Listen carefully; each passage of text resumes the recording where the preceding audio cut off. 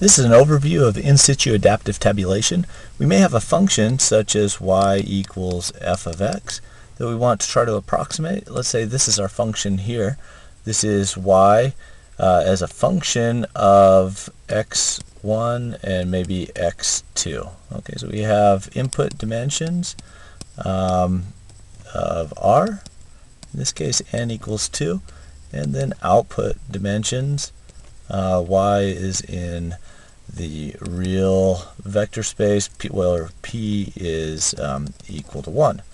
Okay, so you have two inputs and one output that you're trying to approximate. Now, in situ adaptive tabulation works by dividing up the nonlinear surface into multiple linear regions and then controlling the accuracy of the approximation. So in a scenario, let's just go ahead and start with scenario 3. We have a ISAT record here, and we have a new point that's requested here. So it looks for if this is going to be within the region of accuracy. If it's outside that region, it's going to go ahead and create a new region, and if the region cannot be expanded, it's going to go ahead and create this new record right here with an ellipsoid that bounds the error. Okay, and then if it is outside that region, but it finds that we have a suitable approximation, it can grow the ellipsoid to include a larger region where the accuracy is deemed acceptable. Now, if you are inside, if this is your query point here, and you are inside the accuracy region defined by that ellipsoid, then it just does a retrieval and returns that. Okay, so this was originally developed for turbulent combustion simulations, where the underlying reaction kinetics were called many times, and it slowed down the simulation. And so this is an approximation to speed up direct numerical simulations of turbulent reacting flows. It's since been generalized to this more general case where you can have any nonlinear system, and then you have your ISAT approximation. There is additional information here if you want to go and get a more detailed overview of the ISAT algorithm and how it works.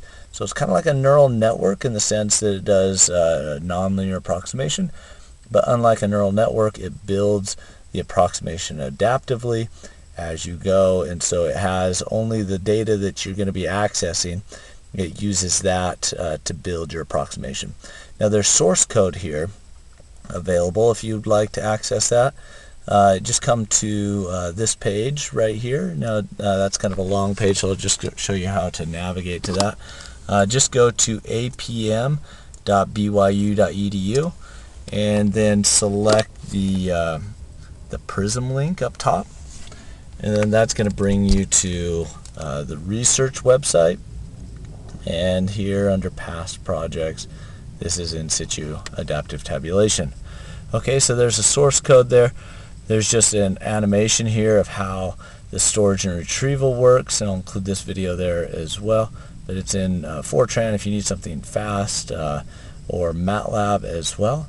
And then this just shows an overview of ISAT in progress, in action. So it has that original nonlinear function, and as your accuracy level request decreases, then it becomes more linear approximations that approximate that nonlinear function. Okay, so you can see there as we start very accurate, has many ISAT records, but then as the accuracy decreases, okay, so you can see the accuracy kind of counting up there. The accuracy decreases, then there's more fewer linear approximations, a more coarse approximation to the nonlinear function. Okay, so that's an overview of ISAT.